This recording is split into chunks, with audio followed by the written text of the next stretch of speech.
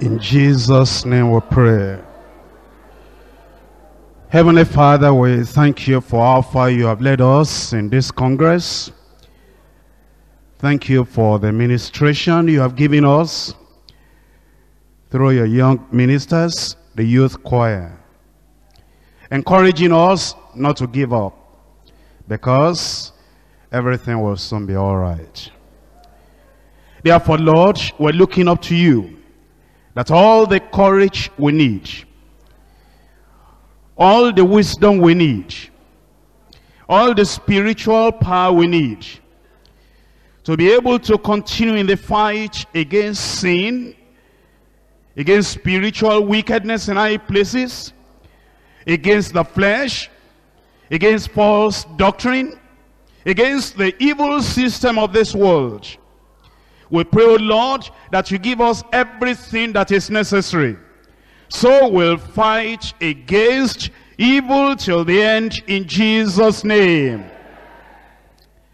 In our various locations where you have called us to serve, as missionaries, as leaders over men, leaders over women, leaders among the student world, in the northern part of various countries where things are hard, and in the midst of religious ideological people, and in the cesspool of sin, corruption, worldliness, and evil, where you call us to fight against the corrupting systems of the world, and to lift up the banner of Christ. Lord, even when the fight seems hard, help us, Lord, that we'll not give up, in Jesus' name. Even in the midst of false brethren, in the midst of people that they feel that it's their responsibility to attack the true gospel, sound doctrine, the word given from above, and we have to stand right in the middle of the battle to keep on contending for the faith once delivered unto the saints. We pray, O Lord, when the youth choir will not be in front of us to minister to us, when our pastors and ministers who are preaching here may not be there, when all these ushers and adult choir and the leaders surrounding, encouraging and greeting us and praising the Lord with us in fellowship, when they may not be there, Lord, we pray, in a little corner, in a little environment, where you called us to keep on the firing line, we pray, O Lord, we will not give up, in Jesus' name. When the battle is long drawn, and we are sweating, weary, getting tired, and it appears we say we cannot take another blow, we cannot take another step, and we're feeling that we may not be able to hold on, oh Lord, remind us that everything will soon be all right. We may have to fight against the lion. We may have to fight against the wild animals. We may have to confront the people that have dark, evil power. We may have to stand our ground, walking on the turbulent sea. Lord, we pray that we will always remember it will not be long. Everything will soon be all right. Help us, Lord, to have that anchor in the soul, so that we will never, never, never give up. We've laid our hands on the plow. There is no looking back.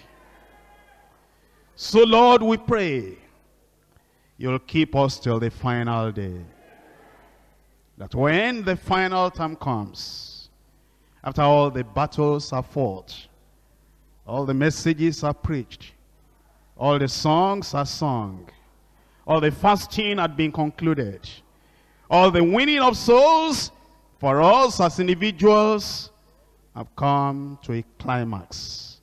When it's about time to see our Lord face to face, when the angels are singing, when the doors, the pearly gates, when they are opened, when our Lord is standing to welcome us in, Lord, at that time, may we look back and say, thank you, Lord, I didn't give up.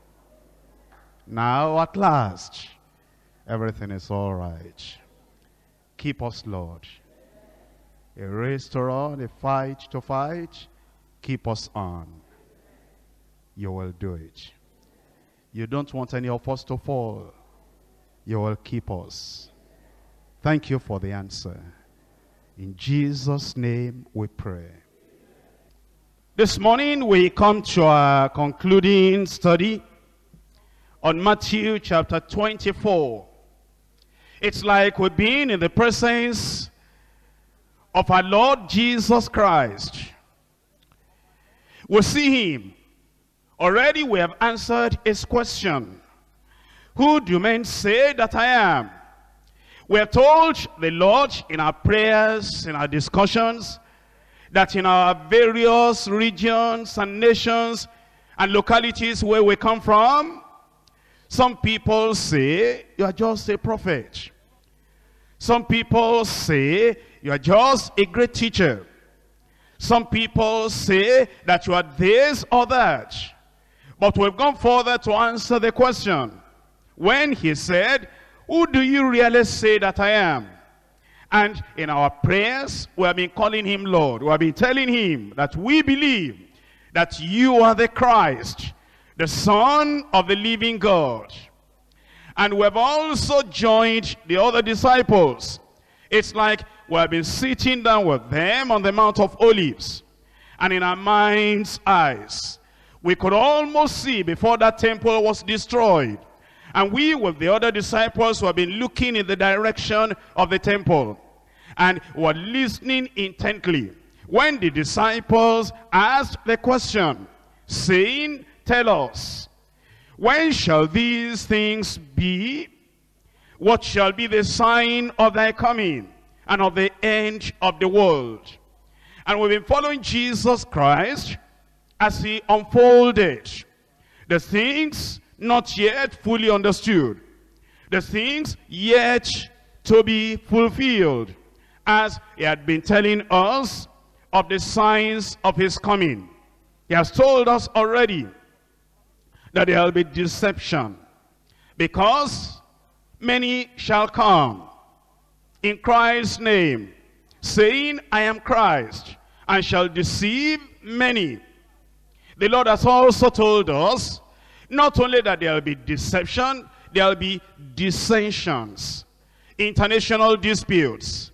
He has told us already, ye shall hear of wars and rumors of wars. See that ye be not troubled, for all these things must come to pass. But the end is not yet. Nation will rise against nation, kingdom against kingdom. Then we have listened to him as he told us, not only that there will be deception and dissensions, there will be devastation. Because then it says, there will be famines, pestilences, earthquakes in diverse places. And he told us, these will just be the beginning of birth pains, beginning of sorrows. Then he tells us there will be destruction of life. For they shall deliver you up to be afflicted, and they shall kill you. And ye shall be hated of all nations for my name's sake. And in the confusion and the turbulence of the time, it tells us there will be deflection from Christ, denial of Christ, because iniquity shall abound. The love of many shall wax cold. Then it says, he that shall endure unto the end, the same shall be saved. Then it tells us in the midst of it all, there will be the declaration of the gospel. This gospel, not another gospel. The gospel of the kingdom shall be preached in all the world for a witness unto all nations, and then shall the end come. Then he said, as you see all that going on, there will be the fulfillment of the prophecy of Daniel. Daniel had the prophecy of the 70 weeks, actually 70 sevens. And then the last week, the last 7 years, is still to be revealed and fulfilled. Then he said, when you see the abomination of desolation spoken of by Daniel the prophet, when you see that set up, established, stand in the holy place of the temple, whoso readeth, let him understand. Then let them which be in Judea flee into the mountains. It's telling us that a time of terrible calamity will come. In fact, it tells us in verse 21, for then shall be great tribulation, such as was not since the beginning of the world, to this time, no, nor ever shall be. And so Jesus Christ went on to tell the people the signs of his coming and the signs of his appearance.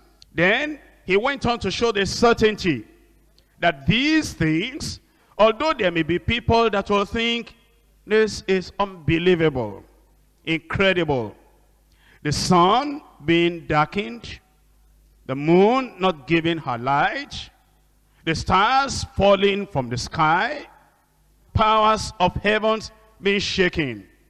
Many people may say, this looks incredible, impossible, unbelievable.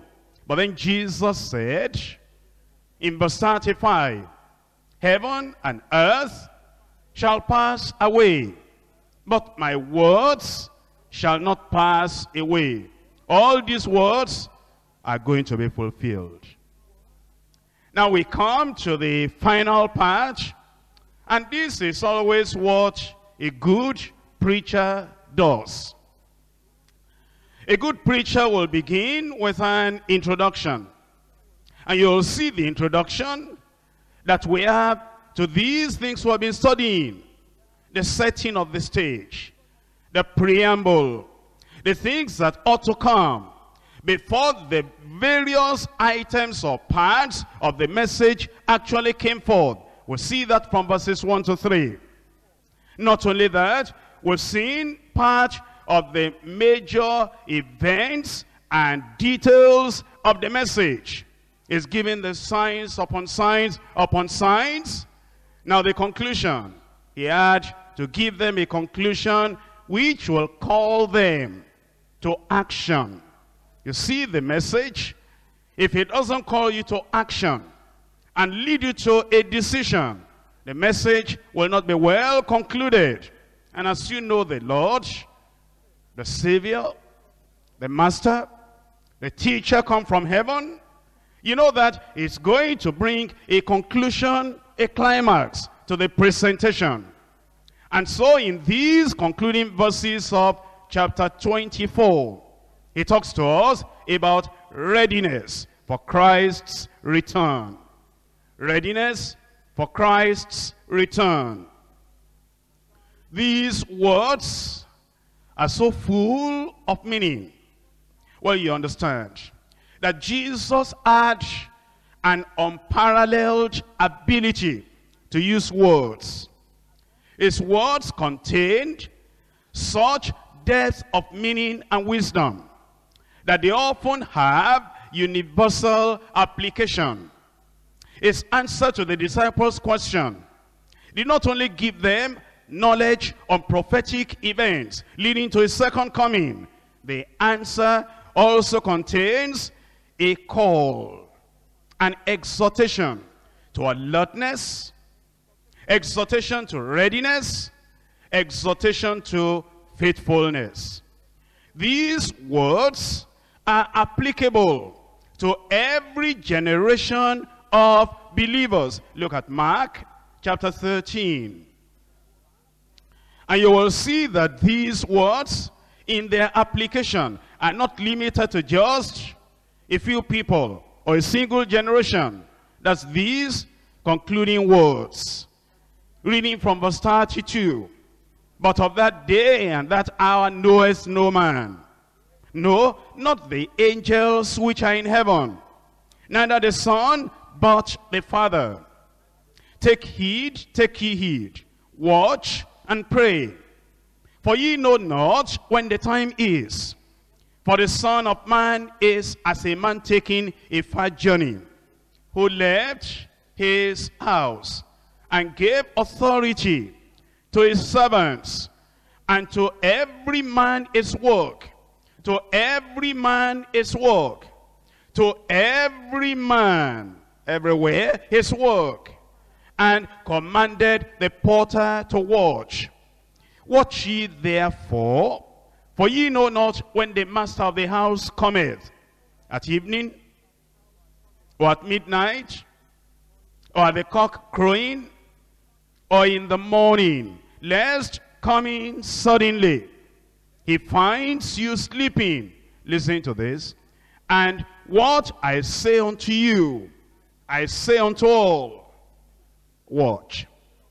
Which means that these words we're reading today, as we talk about the concluding part of Matthew chapter 24, is calling everyone to alertness, readiness, and faithfulness. What I say unto you, I say unto all, watch. Our Lord's intended message for the disciples and for the church is clear, very clear. The disciples understood these words as an exhortation to be ready for his coming. The church of the first century knew that they were to be ready. And the church in every generation is exhorted and counseled to be ready for his coming. You see, those apostles, they were spirit-filled people. And they were people that knew the Lord. They were people that were under the control of the Spirit of God. And no knowledge they had ever made them careless to think that the Lord could not come at their time.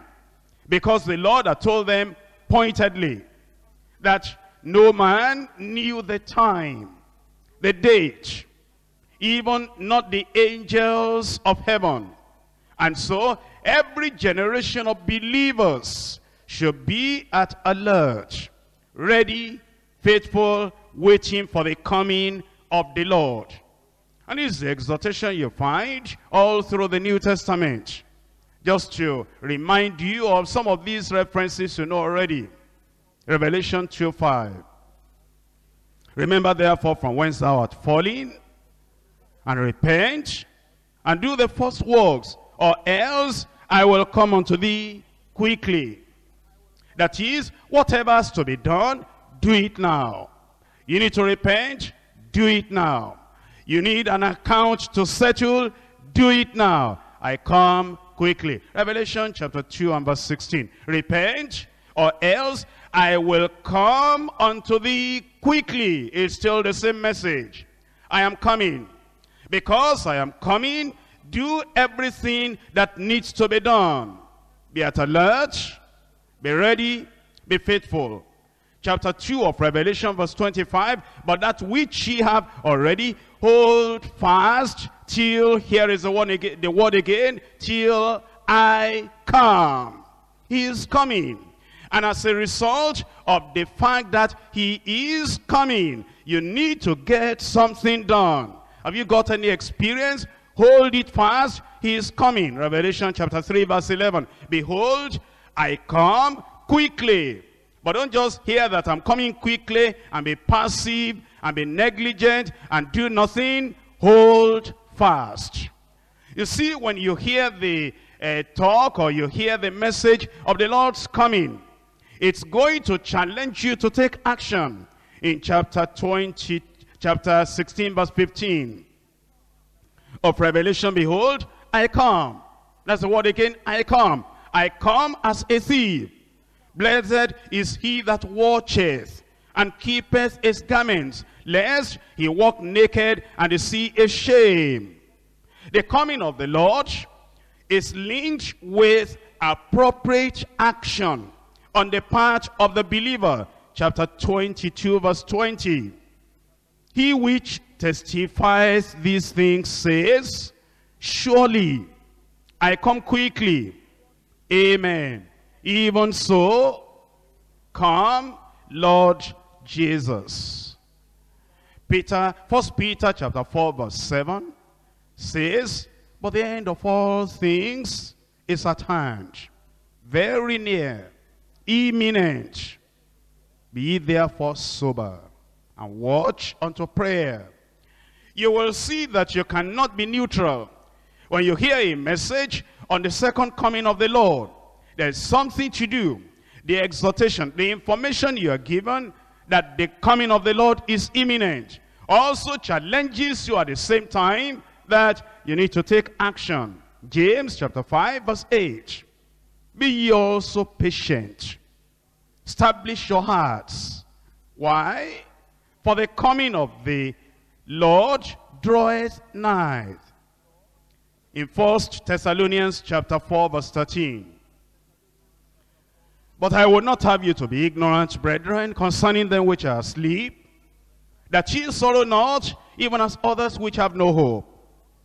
For if we believe that Jesus died and rose again, even so them also who sleep in Jesus will God bring with him.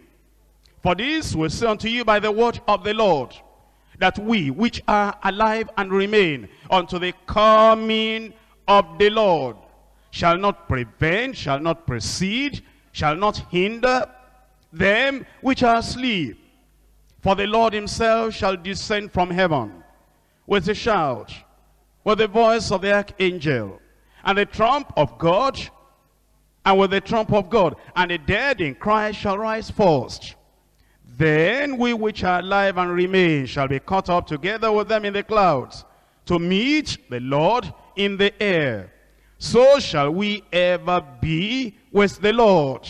But the end, that's not the end. You've heard about the rapture, you've heard about his coming. What's the challenging word? Wherefore comfort one another with these words. Whenever you talk about the coming of the Lord, you should always be challenging the believers. There is something to do. Every believer must be in a state of preparedness, in readiness every moment of his life. To be careless, negligent, lukewarm, unprepared in our lives is the height of folly, and can certainly lead to everlasting shame, sorrow, and suffering. Christ's coming, either at the time of the rapture, coming for the saints, or at his second coming, coming with the saints to judge the world, will be sudden, will be unannounced. That's why in this concluding part of Matthew chapter 24, he calls us to watchfulness and faithfulness. Matthew chapter 24, verse 42 and verse 44. Watch therefore, for ye know not what hour your Lord doth come. And just in verse 44, he repeats exactly the same thing. Therefore, be ye also ready, for in such an hour as ye think not, the Lord, the Son of Man, cometh. That's the challenge we have before us in this message, and the challenge we have for ourselves in our lives. As usual, I'm going to divide these verses 36 to 51 to three parts. Number one, the awful state of the world at Christ's return. The awful state of the world at Christ's return. Number two, watchfulness and preparation for Christ's return. Watchfulness and preparation for Christ's return. Number three, faithfulness of watching servants. Faithfulness of watching servants. Number one, the awful state of the world at Christ's return. Now please understand, there is difference between teaching and preaching. And in these sessions I've been taking with you, you'll see that we're going into the scriptures and we're allowing scripture to interpret itself. We're allowing scriptures to speak out and tell us what we do not know. And here you will find the very words of the Lord Jesus Christ. Honestly, I'll be more than afraid to twist, to change, to modify, to edit, to add to the words of Jesus Christ. We're talking about the words of Christ that had been with eternity, in eternity with the Almighty. We're talking about Christ that knows all things, both what you know and what I don't know. And we're talking about Christ that had eternity future, all stretched in front of him. And he could tell you the details of what you know about time and eternity, past, present, and future. And when you come to the words of Jesus Christ, you come on sacred ground. And you want to see that here are the very words of Jesus Christ. What he said, near at the time when the Son of Man shall come, that this will be the condition and the state of the world. And you better keep to this word as Christ said them. In Matthew chapter 24, here we are in verse 36. It says to start with, but of that day and hour knoweth no man. We have to be very sincere. There are people that are trying to speculate. And they are trying to set date. Date for the rapture. Or date for the second coming of Christ. All such speculations are baseless, useless, and unfruitful. Because Jesus Christ himself said, of that day and hour knoweth no man. He even said, no, not the angels of heaven, but my Father only. And as he said that, he then comes to tell us the state of the world, the condition of the world at the time when Christ will appear. Verse 37, but as the days of Noah were, so shall also the coming of the Son of Man be. He didn't leave it like that for you to make your own conclusion, for me to make my own conclusion. He went forward. He said, for as the days that were before the flood, they were eating and drinking and marrying and giving in marriage until the day that Noah entered into the ark, and knew not until the flood came and took them all away. Then he concluded, so in exactly the same way shall it be, so shall also the coming of the Son of Man be. So you will see then the awful state of the world at the time of Christ's return. If you turn back to Mark again, where we read before, Mark 13. Mark 13 and verse 32, but of that day and that hour knoweth no man, no, not the angels which are in heaven, neither the Son, but the Father. It's still telling us that because we do not know that time, we do not know the day, we do not know the year, we do not know the hour, that's the reason we ought to be at alert, fully prepared, knowing that the Lord can come at any time. Then he compared the condition of the world at the time of his coming. He compared that to the time of Noah. And let's understand, you see, there are people that will tell us that before the Lord comes, he's going to give us chance. That actually some people will go as far as saying, the Lord cannot come now, because all the people in my village are not converted yet.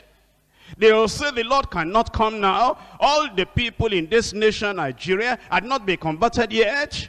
You know, all the people in Ghana, in your country, in wherever you come from, they have not all been born again. So they will say that because the people had not been born again, all of them, or the majority of them, that means the Lord cannot come now. Jesus Christ himself, he says no.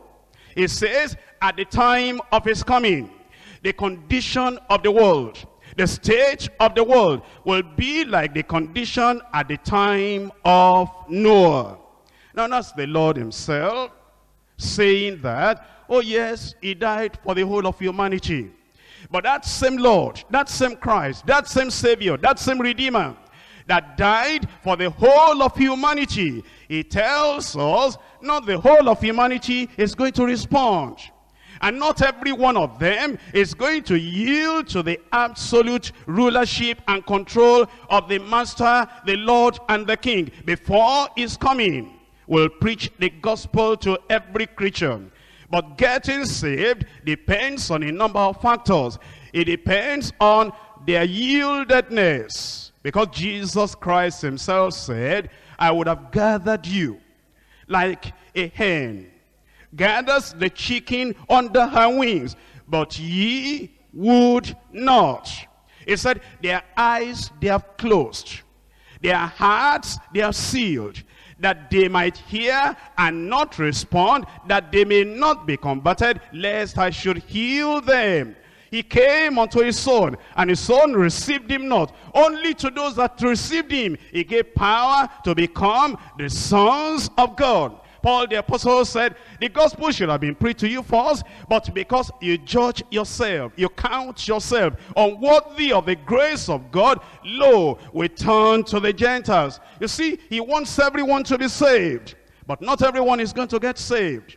Because the Lord is not going to take over your free will to save you. You have to yield, you have to surrender, and you have to say, yes, Lord, before he will save you. So that's why Jesus himself said, close to the end of time, at the time when Christ will come, that it will be like the condition of the people of Noah's day. What was the condition then? Genesis chapter 6. Genesis chapter 6, reading from verse 11. The earth also was corrupt before God, and the earth was filled with violence. And God looked upon the earth, and behold, it was corrupt. For all flesh had corrupted his way upon the earth. God said unto Noah, the end of all flesh is come before me. For the earth is filled with violence through them, and behold, I will destroy them from the earth. Can you see that? That was a condition in this world at the time of Noah, when the ark was built, and when Noah was about to enter into the ark. And then Jesus Christ himself, he said, as it was at the time of Noah, even so it will be at the time when the Son of Man, when Christ will return. What do we learn from that?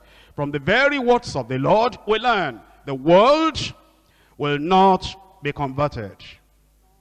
There will be people who will be converted, and the apostles tell us that God chooses, he selects, he picks out people from among the nations and the tribes, the people that come to the Lord, the people that respond, the people that repent, the people that will go into the scriptures and still remember, without holiness no man shall see the Lord. Those are the people. Those are the people. It's not every Dick and Harry, not everybody that attends a church, not every nominal Christian, not everybody carrying the Bible.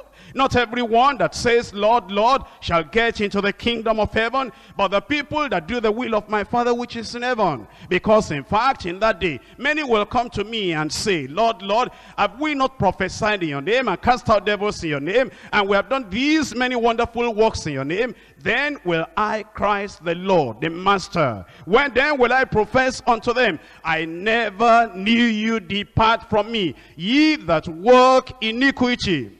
What does that tell you? That tells you not the whole world will be converted at the time Christ returns. It will be found, the world will be found in the same condition that it was in the day of the flood. When the flood came, men were found absorbed in their worldly pursuit, and utterly disregarded all the repeated warnings of Noah. The majority of people were unconverted, and they were unprepared to meet the Lord. And so our Lord says, so shall it be when the Son of Man comes. Let us not be deceived. And let us not deceive ourselves, that all sinners will be converted, and the earth will be filled with the knowledge of the Lord before the Lord comes.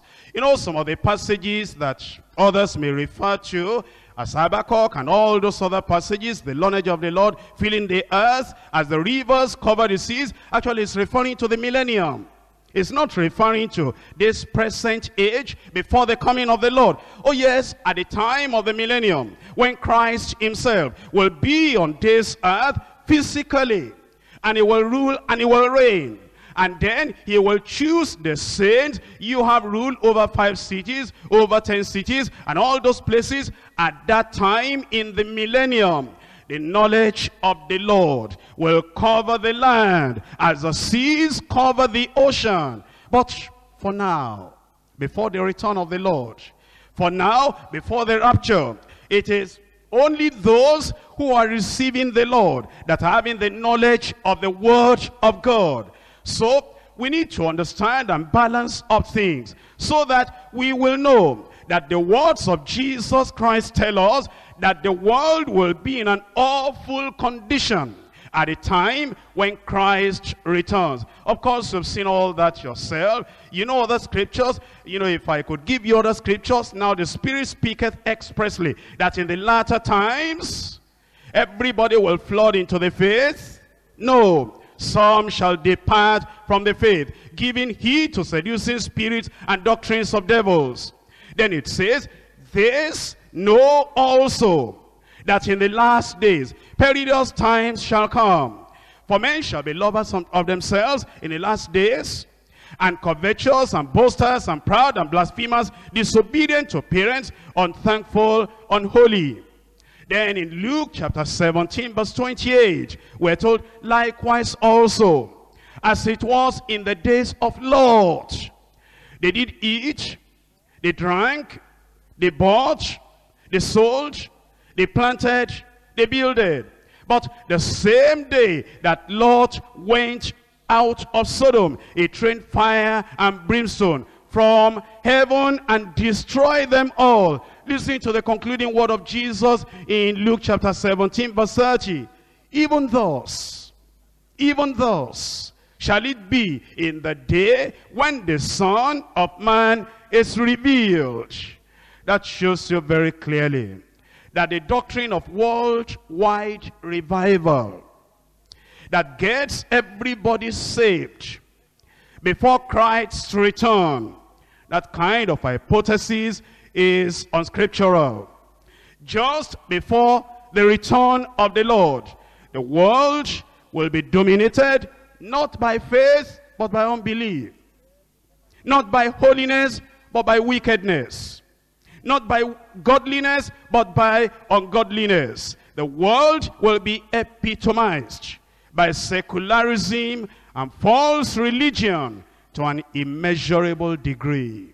But for those who want to make it at that time when Christ will come, that's why he calls you and me to watchfulness. That leads me to point number 2. Watchfulness and preparation for Christ's return. Watchfulness and preparation for Christ's return. In Matthew chapter 24, we're looking at it now from verse 40. Matthew chapter 24, verse 40. Then shall two be in the field, one shall be taken, the other left. It's telling us once again, not everybody will be ready. Not everybody will be qualified to go. Two will be in the field, one taken, the other left. Two women shall be grinding at the mill. The one shall be taken, the other left. Watch therefore. Watch therefore. It's not automatic. I'm coming to church, I'm preaching the gospel, I'm doing this, I'm doing that. It's not automatic. I even profess to have been born again. It's not automatic. Watch therefore, for ye know not what hour your Lord does come. But this know this, that if the good man of the house had known in what hour, in what watch, that is what time, what period of the night, the thief will come, he would have watched and would not have permitted his house to be broken up. The conclusion again, watch ye therefore. Therefore be ye ready, for in such an hour as ye think not, the Son of Man cometh. So you will see what the Lord is telling us. He's calling us to watchfulness. In Matthew chapter 25, verse 13. Watch therefore, for ye know not neither the day, nor the hour, wherein the Son of Man cometh. Watch ye therefore. Now, if there were no danger, the Lord will not be repeating it over and over and over again that we should watch. If all those disciples were fully secured, and whether they went into sin or whichever way they lived, it didn't really matter, he would not have told them to watch. But he told them to watch because it was necessary. Because if they didn't watch, the day will come upon them unawares. In Luke chapter 21. Luke chapter 21, reading from verse 34 to 36.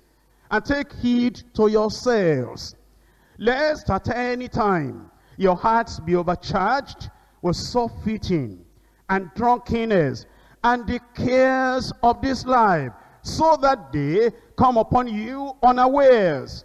You know, there are even some legitimate things you can be doing in the world. Legitimate, proper, not sinful, but you can be so absorbed in them. You can be so consumed with those things that you will not take care of your spiritual life. And you may have your good reasons for it. And yet the Lord is saying, lest at any time your hearts be overcharged with surfeiting and drunkenness. And then it says, and the cares of this life. Cares of getting married, wanting to have children, wanting to excel in your profession in the world, wanting to do this, wanting to do that, until you do not remember that you are like a person waiting for his master, waiting for his Lord, who can come at any time. In verse 35 it says, for as a snare shall it come on all them that dwell on the face of the whole earth. Brothers and sisters, what does that verse tell you? It tells you that the majority of the people of the world will not be ready. Because as a snare shall it come on all them that dwell on the face of the earth. It says, watch ye therefore, and pray always, that ye may be accounted worthy to escape all these things that shall come to pass, and to stand before the Son of Man. The Lord is calling us to watchfulness. Romans chapter 13. Romans chapter 13 from verse 11. Romans 13, 11. And that knowing the time, that now it is high time to awake out of sleep. For now is our salvation nearer than when we believed. It's telling you that you've gone some length, you've traveled some part of the journey, and the destination is nearer now. The time of the rapture is nearer now. The time of the coming of the Lord is nearer now. And it says, for now is our salvation. It's not talking of the salvation of being born again. It's talking of that final end or aspect of salvation. When we leave this world, we go to be with him.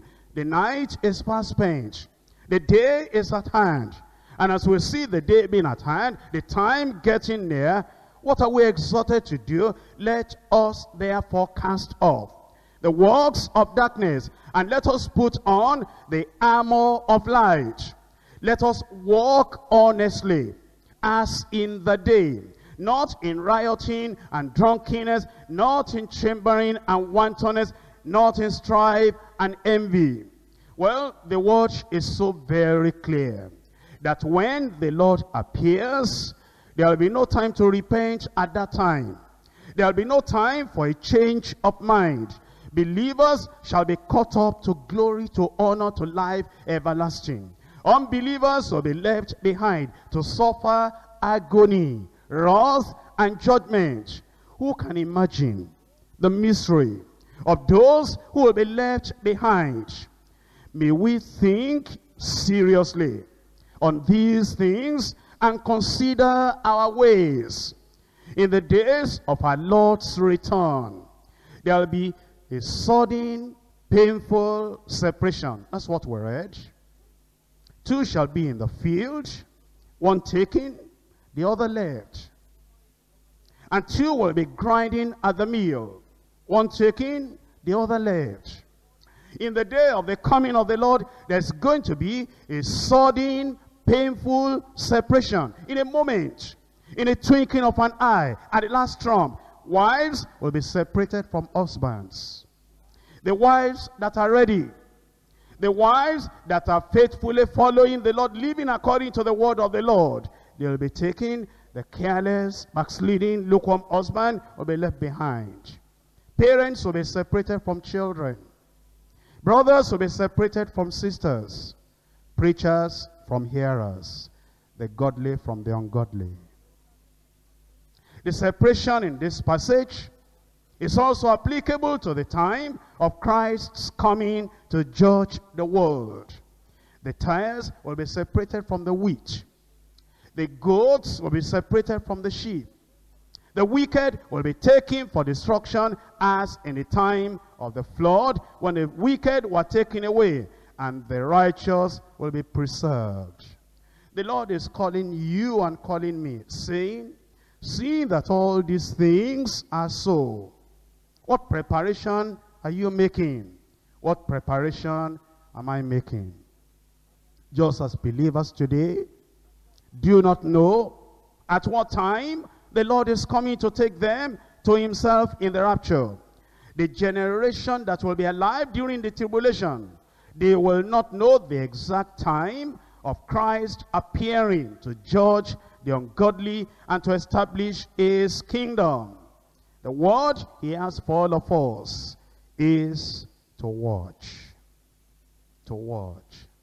Watch over your life. Don't be careless. These are very terrible days, and people are backsliding here and there. But you make up your mind. Once again, remember the message from our youth. Don't give up. Everything will soon be all right. It may be that you have to go through some rebuke and persecution and suffering and need. Watch. Be ready. It will not be long. Our Lord will come. Let's go to point number 3. Faithfulness of watching servants. Faithfulness of watching servants. Matthew chapter 24. Reading now from verse 45 to 51. Who then is a faithful and wise servant, whom his Lord has made ruler over his household, to give them meat in due season. Blessed is that servant, whom his Lord, when he cometh, shall find so doing. Verily I say unto you, that he shall make him ruler over all his goods. But, and if that evil servant shall say in his heart, my Lord delayeth his coming, and shall begin to smite his fellow servants, and to eat and drink with the drunken, the Lord of that servant shall come in a day when he looketh not for him, and in an hour that he is not aware of, and shall cut him asunder, and appoint him his portion with the hypocrites. There shall be weeping and gnashing of teeth. Here Jesus calls all the believers, all the saints and his servants, to faithfulness. This call to faithfulness is for believers of all generations. Peter asked to know in Mark if these words were applicable to the disciples, and Christ's answer reveals that they are, that is, the words are for everyone. Those who will be ready at Christ's coming must be faithful. We have been given a divine stewardship and responsibility in the work of Christ on earth. And in that stewardship, we are to be faithful. Your life, energy, talent, spiritual gifts, and every other good thing you have are trusts from God to be used in his service and to his glory. The unfaithful servant will be judged with hypocrites and sentenced to an everlasting hell, where there shall be weeping and gnashing of teeth. Each of us then will need to ponder on the question in Proverbs chapter 20 and verse 6. A faithful man who can find? To be ready for the Lord's coming, he must find us faithful. As we look at these 7 areas where the Lord is calling us to faithfulness, you will need to ask yourself, am I that faithful? In these areas where the scriptures reveal that I must be faithful, number 1, you need to be faithful to the Lord who has called and chosen you. We need to be faithful to the Lord who has called and chosen you. That's the first aspect you need to think about. You see, you are ministering in your locality where the Lord has used the church to appoint you, place you there, to support you, to be praying for you. How faithful are you to the Lord? In Revelation chapter 17, verse 14. These shall make war with the Lamb, and the Lamb shall overcome them. For he is Lord of lords and King of kings. Now listen to this. And they that are with him, those who will be with the Lord at that time, are called and chosen and faithful. I expect you to be reading your Bibles. I wonder why some of you are just looking at my face when we're reading Bible passages. This Bible study. So open your Bible and read when I read. It says those who are here, who are going to be with the Lord, they are the people, number 1, they are called. But remember, many are called, but few are chosen. These people who are with the Lord, they move further. More than being called, they are chosen. But that's not the end of it. God said, I have called him to be a minister to the Gentiles, a chosen vessel. But then the third point is this. After you have been called and chosen, you will need to be faithful. And you need to be asking yourself, how faithful are you to the Lord? And if the Lord were to examine the work you are doing, how faithful have you been? I cannot be in all the places, obviously, as a human being. But then we are assuming, taking it for granted, that in the church locations where we have sent you, you know the teaching of the Word of God, and you know the very foundation of this church, and we do not play with that foundation that says, follow peace with all men, but not peace at the expense of holiness. And holiness without which no man shall see the Lord. And we don't make any apology for the teaching of holiness that we stand on in this church. And if there is any minister, any evangelist, any pastor, any teacher that feels that his calling is not to call people into holiness, it's not to call people and challenge them to live a life above reproach, a life that is clean and righteous and pure and holy, then you have no right staying in deeper life and preaching. If you are going to stay with these people here preaching the word, you'll be faithful to the Lord. You will say, well, this is what we have all seen, taught, learned in the word of God, and keep faithful to it. The day it comes in your location where you are, that you will say, well, this is what they say in the deeper life, and you still use the name deeper life, but this is actually what I believe. I think you are even acting like a coward. You are not able to stand up and say, I don't believe that holiness stuff, therefore have all your documents and all the authorization you have given me, I want to go. I think that will show that you are actually bold for what you think you believe, rather than you are under the cover of a holiness movement, you are under the cover of people standing on sanctification and a pure life, and then we want to be faithful to the totality of Scripture, and there you are standing on deeper life platform, and then you cannot be faithful, although you are called, although you are chosen, but you are not faithful.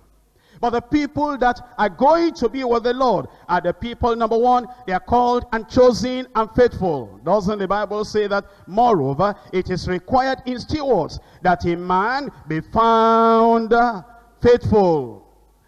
And then we're told of Christ, who was faithful to him that appointed him, as Moses also was faithful in all his house. Number two, you'll need to be faithful in doctrine, teaching the truth the New Testament has given to us. You will need to be faithful in doctrine. Now, here is a teaching ministry, and we do not exalt one kind of doctrine above another. The Lord has seen it fit to give us the whole Bible, not only the Old Testament, not only the New Testament, the Old and the New, like your left hand and your right hand, like your left leg and your right leg, like your left ear and your right ear, like your left eye and your right eye. You see, God has given us a complete body, having these two parts. And when we come to become servants of God, projecting, proclaiming, promoting the Lord, then it means that you want to make his word to be at the forefront. And you want to be faithful to that word. Not that you will say, well, that's Old Testament. If it's Old Testament, it's there for our learning. These things were written for our admonition, upon whom the ends of the world are come. And therefore I want to challenge every deeper life preacher again. And if you are there, we invited you from your nation, from your congregation. You are not a deeper life, but it's still the same Bible. We're only helping you and telling you that even if you do not go by the name Deeper Life, you need to commit yourself to the word of God that will be faithful in doctrine. You'll be faithful in teaching the totality of truth revealed to us that has been given unto us. In Titus chapter 1. Titus chapter 1, reading from verse 9. Holding fast the faithful word as he has been taught. Holding fast the faithful word as he has been taught. Not that he'll hold the word of God with a loose hand. Not that he will be holding the word of God with loose careless conviction, but is holding fast, holding tight to the word of God. And that is one thing I have to thank God for in my own personal life. I've read quite a lot. I've met quite a lot of people too. And I'm invited to various places. But thank God. And I've met with quite some difficulties too, as I'm invited to this place and that place and that place to preach. But I'm used to that, because you see, I am called to defend the faith. I didn't know this when I was very young. But God himself, sometimes when he has his hand upon your life, he makes a lot of things to be going through even before you know him directly. Because you see, when I was very, very young, I wasn't a born-again Christian then. I was just in the Anglican church. And in the Anglican church, they have this system of bringing these little infants together. And then they will give them a kind of name, what they call Christian name. And as they brought me there, and he told me that I was going to be given a Christian name, I said, wonderful. And then they asked me, what name would you want? And there was one man in town, his name was Johnson. And I liked his figure, I liked his attitude, I liked everything about him. I told the officiating priest, I said, I like the name Johnson. And you know what happened? He looked at me. And as he looked at me, he said, all right. And then he made the cross of the sign in their water baptism. And he said, your name will be William. I was disappointed. I didn't like William. I wanted Johnson. And so when later I became born again, I didn't think of it. I just, this was many, many years ago in the 40s. And eventually I became born again, studying the Bible. One day, somebody challenged me. He said, do you know the meaning of this name you are bearing?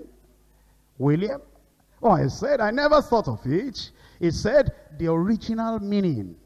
In the book where these names originated, it means defender of the faith. So I said, no wonder that every time, that's why we write it at the back here, earnestly contending for the faith, once delivered unto the saints. Even before I knew the meaning of the name, there was something deep within me. I couldn't stand false doctrine, couldn't stand error. And anywhere I stand, I want to just read the Bible, study the Bible, teach the Bible, and be faithful to the word of the Lord. And by the grace of God, we've been that faithful to the word of the Lord. And, in Nigeria here, God has blessed the work. And we've gone into various African countries, as you are all represented here. And God has blessed the work, because we decided and determined we were going to keep on defending the faith, being faithful to the word. It's the same thing I'm challenging and calling you to. I pray you will be faithful in Jesus' name. Holding fast the faithful word, as he has been taught, that he may be able by sound doctrine both to exhort and to convince the gainsayers. What did Paul tell Timothy? And the things that thou hast heard of me, among many witnesses, the same commit thou to what kind of men? Faithful men, who shall be able to teach others also. Number 3, faithful ambassadors of Christ, reaching the lost while there is hope. The Lord is calling us to be faithful ambassadors of Christ, reaching the lost while there is hope. In Proverbs chapter 13 verse 17, a wicked messenger falleth into mischief, but a faithful ambassador is health. And you know that we're now ambassadors for Christ, as though God did beseech you by us. We pray you in Christ's stead, be ye reconciled unto God. We're ambassadors. And as ambassadors, we must be faithful ambassadors of Christ. When an ambassador goes from one country, from his country to another country to represent his country, he doesn't disrespect his own country, but he'll defend the law of his country. He will stand by his country, because he knows that he is representing his country on a foreign land. And if we are ambassadors of Christ, represent Christ where you are and be faithful. And your faithfulness should be very clear, glaring to everyone that will see you. Number 4, faithful in our secular employments. Faithful in our secular employments. The thing that we have enjoyed in Nigeria here is the faithfulness of our members in their employments. And those of you that may be coming from other countries. In Nigeria here, especially many years ago, when we were, just getting started, we will teach very clearly the word of God. And we will tell the people, you are supposed to resume at 7:30 in your place of work, be there on time.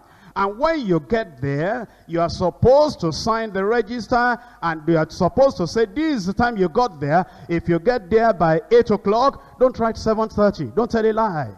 Just keep to the truth in your place of work.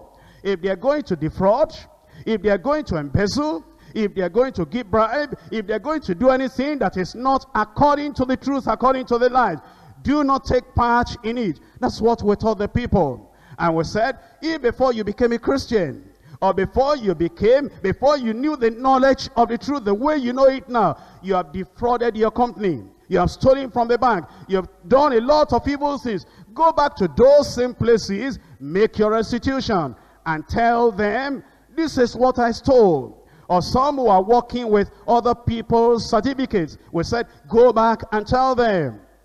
Do you know the result of that? Eventually, the companies in town, the factories in town, and the public houses, they began sending to us, do you have somebody who can be a manager? We need a manager, and it's only Deeper Life person we want. Another person will arrive from another factory, he'll say, we're looking for a foreman. Can we get a Deeper Life person?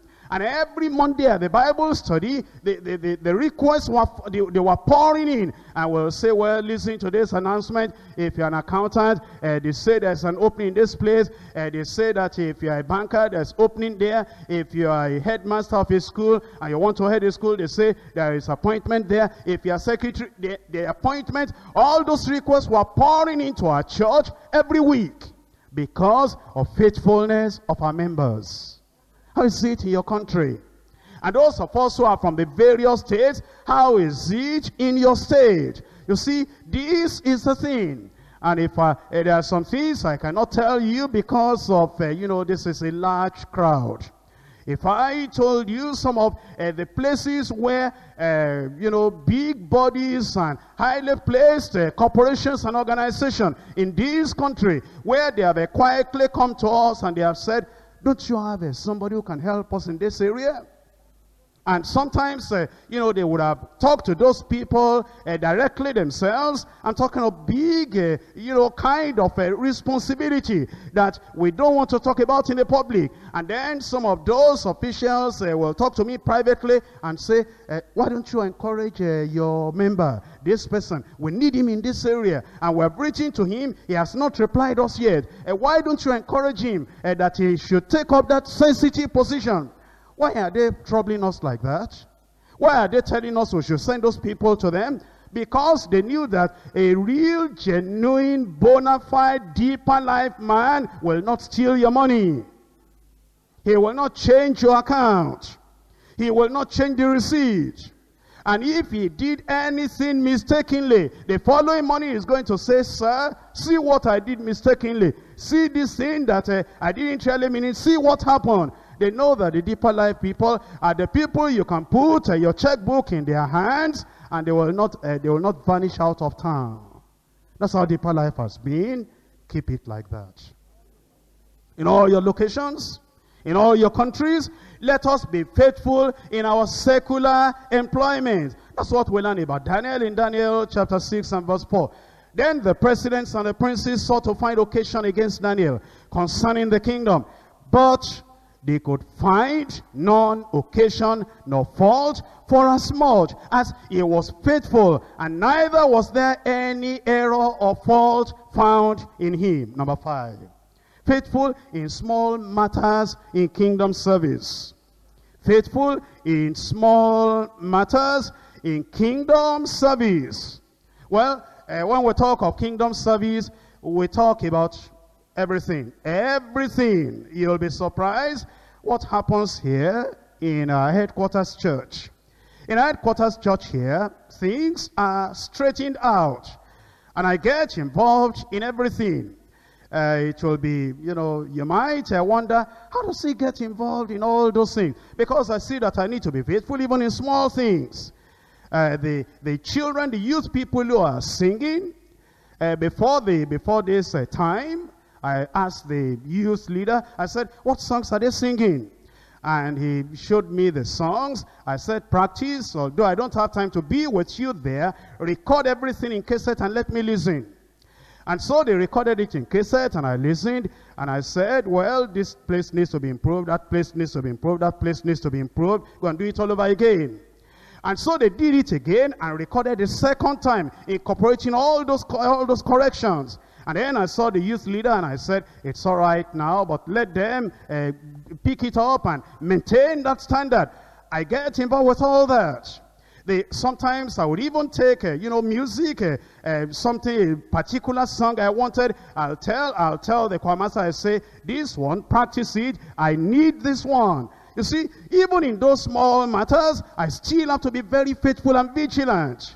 It was, when we came to the Congress here, I saw those ushers, those sisters.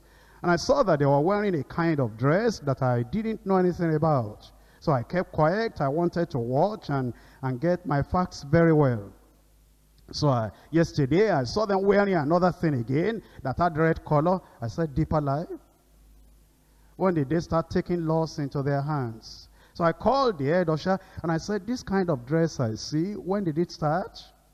He said, I'm sorry, I wanted to see. I said, right now withdraw all those ushers and send them away from this congregation. I don't want, anything to be done that Ghana will see and copy, that Kenya will see and copy, that Uganda will see and copy, and I didn't know anything about it. And so they withdrew them. And, eventually I saw them reappear this morning, and, they had corrected all those things.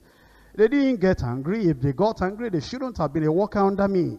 But because they know that there is a leader, there is a pastor, and that this pastor is meticulous about small things, and that I'm going to check up, how is this there? Why is that there? Why is that there? Now, if you're a leader, you cannot be faithful in those small things and check up. How are you going to be a leader? And this is a challenge we're giving to everyone, that no matter how busy you are, our state choir, maybe they don't know, but I've been to 24 states this last year.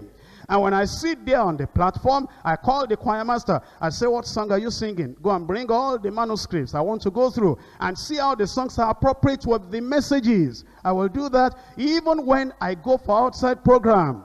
If they are singing choruses in one of the states, I was sitting on the platform, they were singing choruses, and I saw that it was going in the other direction, and I said, well, even though it's not too bad yet, if I wait until it becomes strange fire, it will get out of hand. While they were still singing, I went to the person standing on the pulpit, I called him aside, and the people were singing, and here we were in the front. I was talking to him, that kind of chorus, where did that come from? How about this? How about this? I said, change it, correct it, and then go back to the pulpit, and then the corrections were made. Over here, we look at everything, and we're meticulous about every area and every aspect of ministry, because the Lord gave me the vision, and I know how to translate the vision. And if there are people working with me, preaching with me, praying with me, organizing with me, doing things with me, who do not know how to carry out the details of the vision, I will have to explain it to them. I will not want them to impose human ideas on the divine thing the Lord has given us. That's the challenge I'm giving you. as you go to all the various places you are going to, and you are preparing for the coming of the Lord. Be faithful in small matters of the kingdom. Will you? In Luke chapter 16, and in verse 10, he that is faithful in that which is least is faithful also in much. And he that is unjust in the least is unjust also in much. If therefore ye have been unfaithful, ye have not been faithful in the unrighteous mammon, material things, money, who will commit to your trust the true riches? And if ye have not been faithful in that which is another man's, who shall give you that which is your own? Number 6, be faithful in hard times. Be faithful in hard times. Revelation chapter 2 and verse 10. Fear none of those things which thou shalt suffer. Behold, the devil shall cast some of you into prison, that ye may be tried, and ye shall have tribulation 10 days. But be thou faithful unto death. Well, you may tell the truth and people may frown. That's still not death. You may be faithful in teaching the word of God, and people may withdraw some privileges from you. That's not death. Be faithful unto death, and I will give thee a crown of life. Number 7, be faithful in feeding the church with the pure, unadulterated word of God. Who then is a faithful and wise servant, whom his Lord has made ruler over his household, to give them meat in due season? Blessed is that servant, whom his Lord, when he cometh, shall find so doing. Verily I say unto you, that he shall make him ruler over all his goods. If we are faithful, then it says, he will make us ruler over all his goods. We're told in Acts chapter 20, verse 28, take heed therefore unto yourselves, and to all the flock, over the which the Holy Ghost has made you overseers, to feed the church of God, which he has purchased with his own blood. Now, the Lord has challenged us in this series of studies. He has told us there are signs preceding his coming. He has told us of the abomination of desolation and of the coming of the Antichrist and the catastrophic dangers that will be in the world at the time of the Great Tribulation. He has also told us that he will definitely come. That when you see all these signs appearing, you know the Lord is near at the door, because this generation shall not pass till all those things be fulfilled. Heaven and earth shall pass away, but my word shall not pass away. Now he's calling you and me to alertness, readiness, faithfulness, watchfulness. May the Lord find us watching when he comes. The Lord is coming again, and only the people that are watching are getting ready. Only those people will be able to go when he comes. Every man that has this hope in him purifies himself, even as he is pure. Let's rise up and talk to the Lord in prayer. Are you getting ready for the coming of the Lord?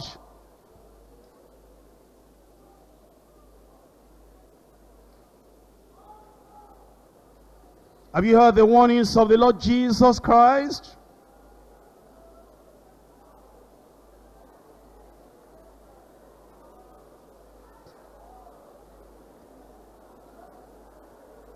If you are called and chosen, are you faithful?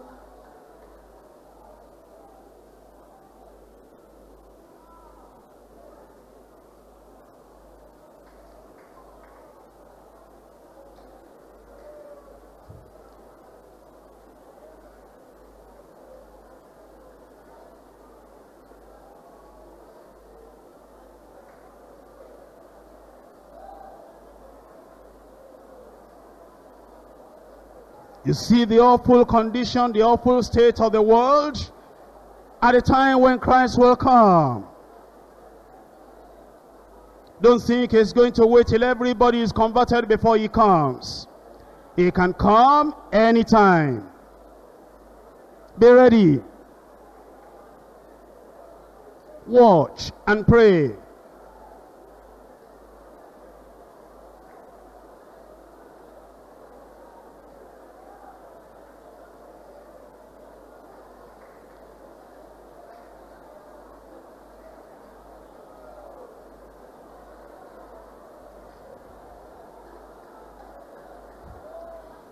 Do not be sucked into the cesspool of the present age, of the present world.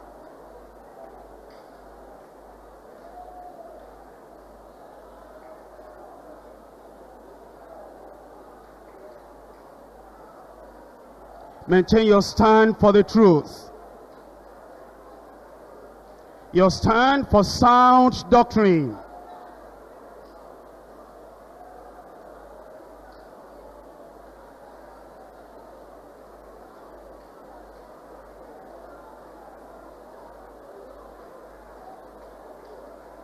You are a pastor, you are a preacher, you are an overseer. Take your stand for the word.